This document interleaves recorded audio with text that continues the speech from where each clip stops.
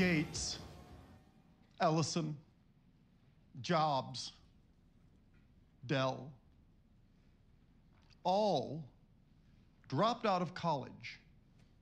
Silicon Valley is the cradle of innovation because of dropouts.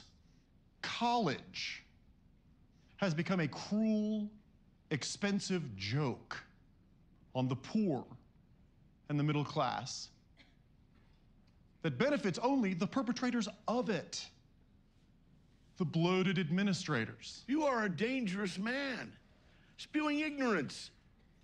I don't think so. I'm just saying people should trust themselves more than a system that happily churns out unemployed debtors and provides dubious value. The true value of a college education is intangible. The true value of snake oil is intangible as well. Fascist.